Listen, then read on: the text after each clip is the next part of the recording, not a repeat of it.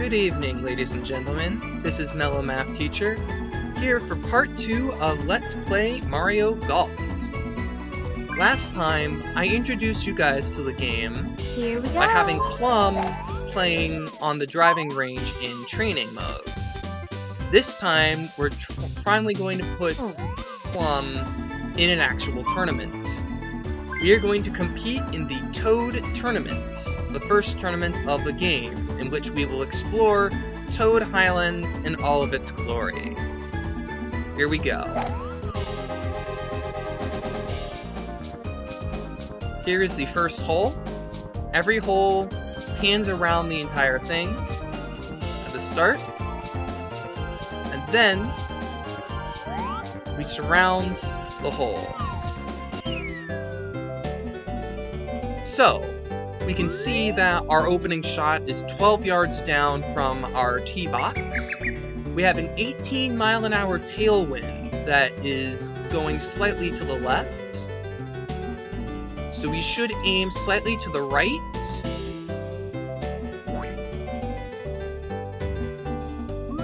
We also have a tree off to the left that we should be mindful of, but if we go far enough to the right, that shouldn't be much of a concern.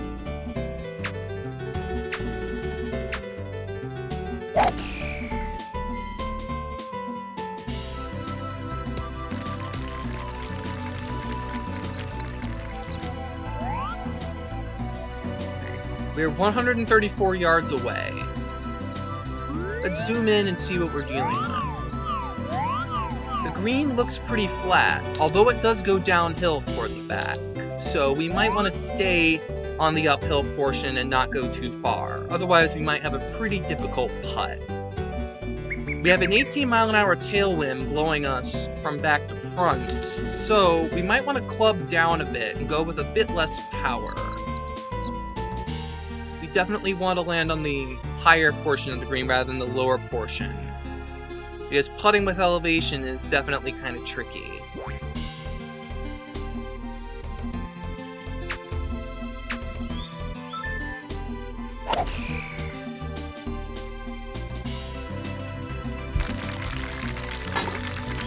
Ooh! Didn't expect that. If you strike the pin, a monkey pops out and that's a pin shot, as you just saw. So, here we are, putting.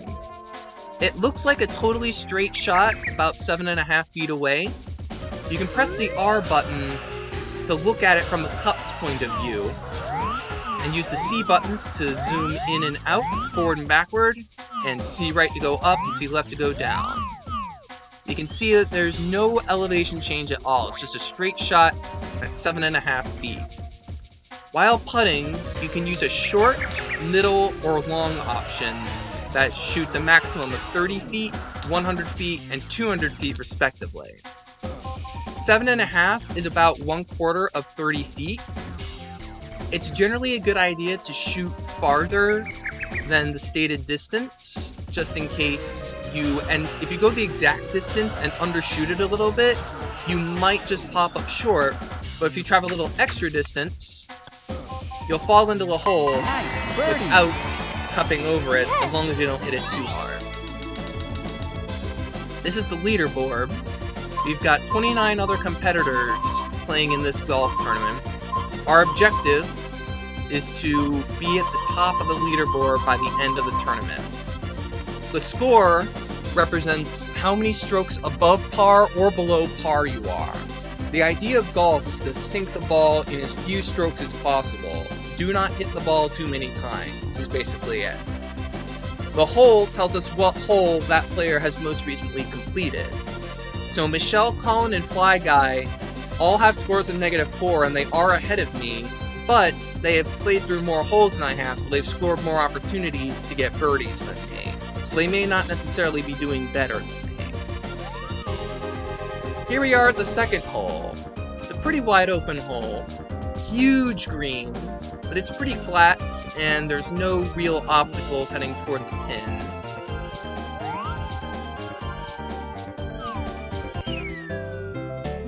We do have a strong tailwind again, though. Not only do we have a strong tailwind, but we are hitting 11 yards downhill. which allows us to add a little extra distance to what we've got. If we hit downhill, the ball will go farther than we expect. And if we hit uphill, the ball will not go as far as we expect.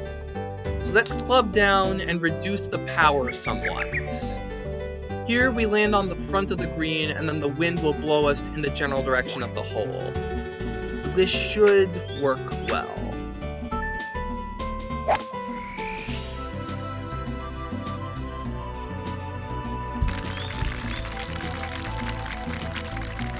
Beautiful. Nice on.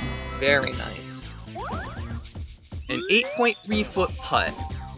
If we click on R, we can see that the green is shifting from left to right from this perspective, which would be right to left from Plum's perspective. So we should aim slightly to the right in order to account for that slope. Sometimes that slope isn't easy to see while in this view, so always rely on the cup view in order to truly see the lay of the green. I'm gonna go between the first and second dots. First dot is 7.5, second dot is 15. 1/4 and 1/2 of 30 feet. I want to hit it about 10 or 11 feet to make sure I cover the distance, plus a little bit extra just in case. And there we go. Yes. Golf is a great game for players who like to sit, think, and analyze what's going on in front of them without time pressure.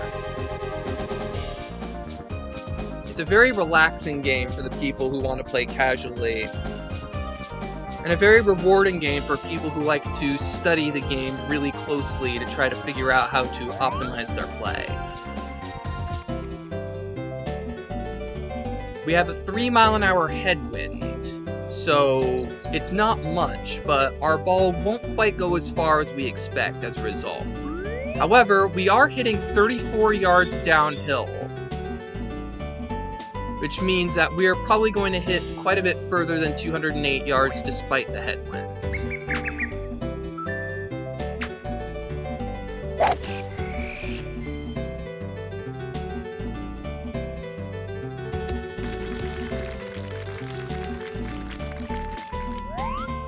Yep, there's 212.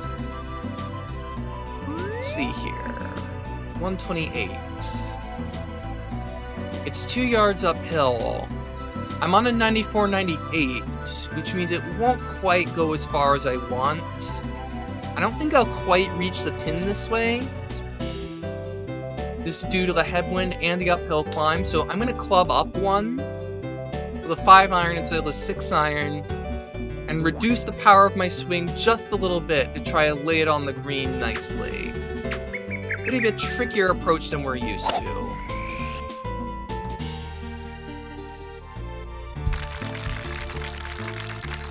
Very nice. Nice on! This game is really satisfying to get good at. Let's see, a little bit left to right from this perspective. Not much, just a tiny little bit. The elevation doesn't change much, so it's about 10 feet. I'll go a little over 10 feet. Which will put it right, well, that's around 15. Nice birdie. But overhitting it is definitely much better than underhitting it. We've got 3 birdies in a row, so we're doing great so far. We're 2 strokes away from the lead. Ah, rain. It is now raining.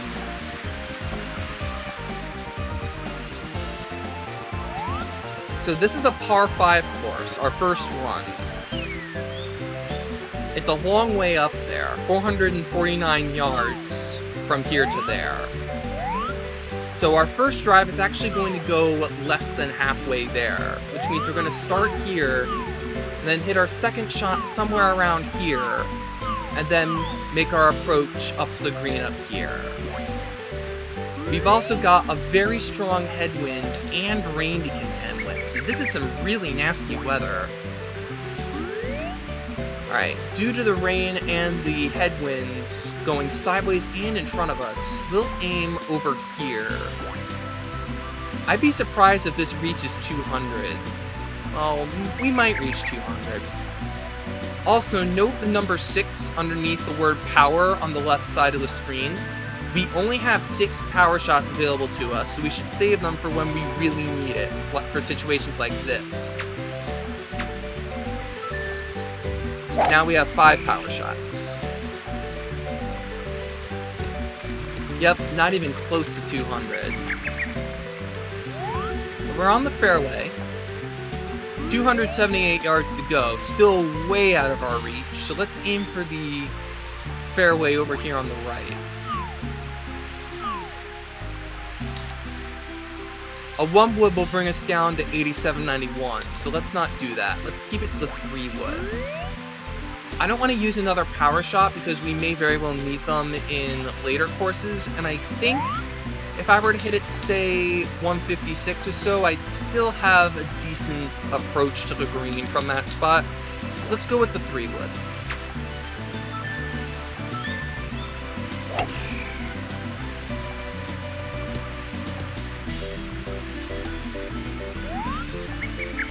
Let's see, 140 yards. I think I hit my 3-wood about 140 right there, so I may have to use a similarly powered club.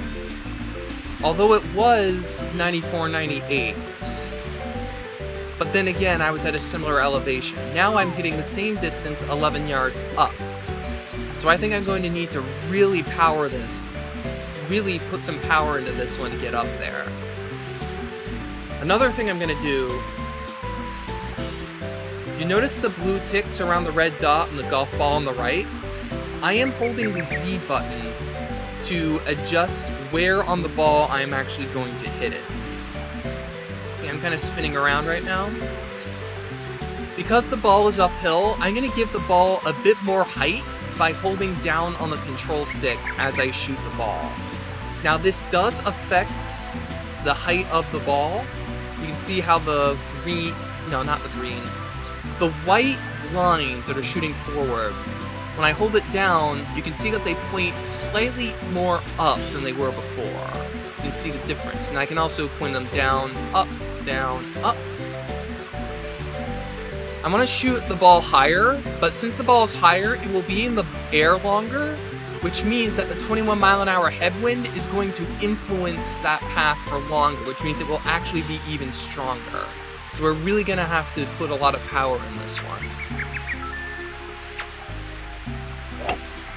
I don't know if it'll reach. I hope it does.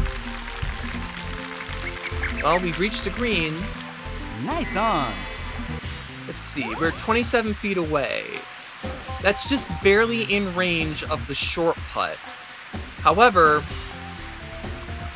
you should remember that rain, wet grass, causes the ball to not roll as far as it normally would. So if I do a maximum distance short putt, it's not going to reach. Not even close. So what I'm going to do instead is I'm going to switch over to middle. And whenever I'm dealing with rain, I tend to multiply the distance I have to go by around 1.5. So that's 28. So I add half of 28, which is 14. Add that to 28 and I get about 42. So I should be just a couple ticks before the second dot of the middle putt. It's also tilting from left to right, so I'm going to go to the left. We can see that it's tilting toward the hole now. Let's go ahead and aim it properly.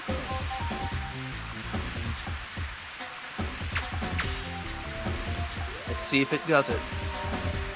Nice Bam! birdie. Very nice. Yes. I apologize for your eardrums.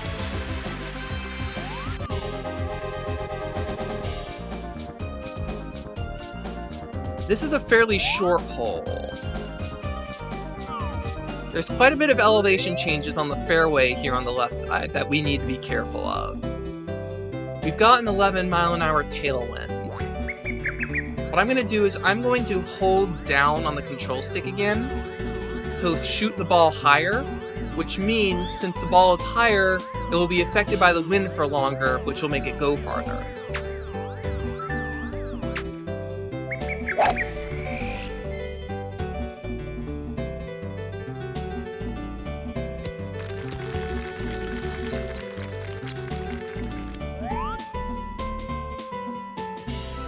let's see, 116 yards.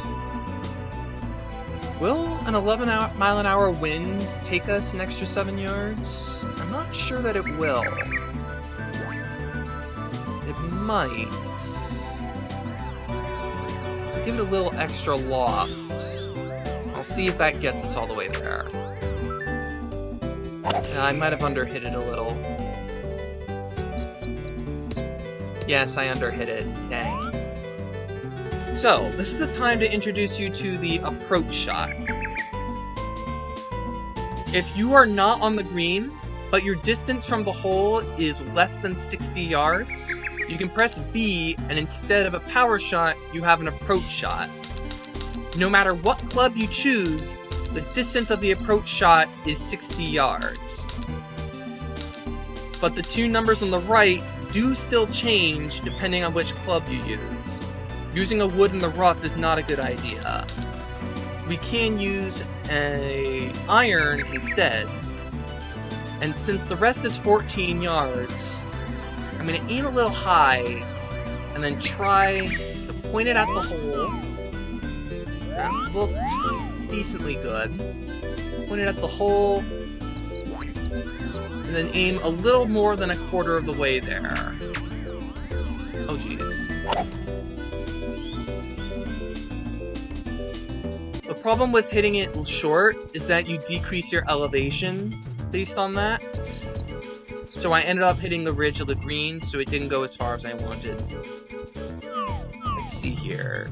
It's a 26-foot putt, and it's uphill. Left to right. I'm not sure if I'm quite gonna reach that hole if I go full power. I'm going up almost an entire foot in elevation. I could figure out exactly using trigonometry, but I'm not going to use trigonometry right now. That's a little too try-hard. Let's see here. I'm going to hit it about 30, 35-ish feet on middle, which would be a couple tick marks past the first dot. Might be a little too much. Yep, that was too much. Dang. Now it's a 1-foot putt. This is an easy tap-in. Bogey. I hit 5 strokes on a par 4, so I was 1 over par. Going over par is called a bogey. So now at instead of -4, I'm at -3. I have increased my score. I am not as far under par as I was before. Alright, let's do one more hole for this part.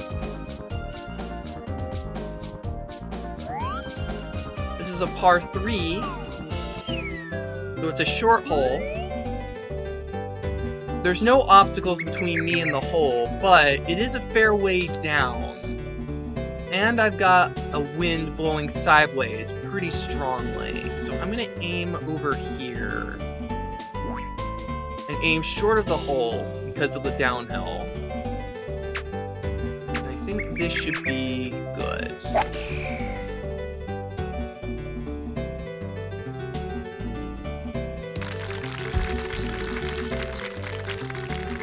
Beautiful. Nice on. This green is a bit bumpy, so I'm going to need to move sideways a bit to account for that. Let's sink this. Nice. Very nice. Yes. Alright, we got 5 birdies and a bogey. We're currently sitting at 4th place in the standings. You can also head over to the scorecard to see kind of what a more traditional golfer would see. You have 18 holes to a course.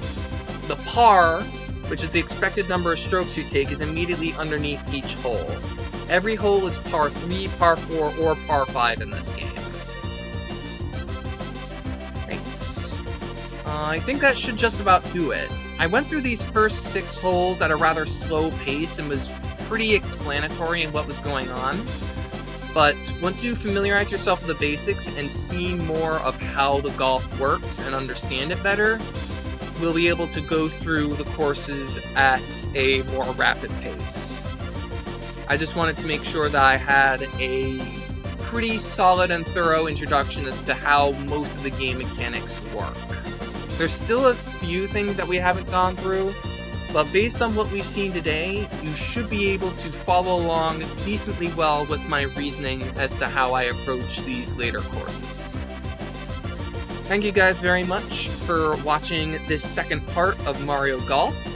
We will continue the Toad Tournament next time. Do your reading, do your homework, ask your instructor questions, and go to office hours. See you guys.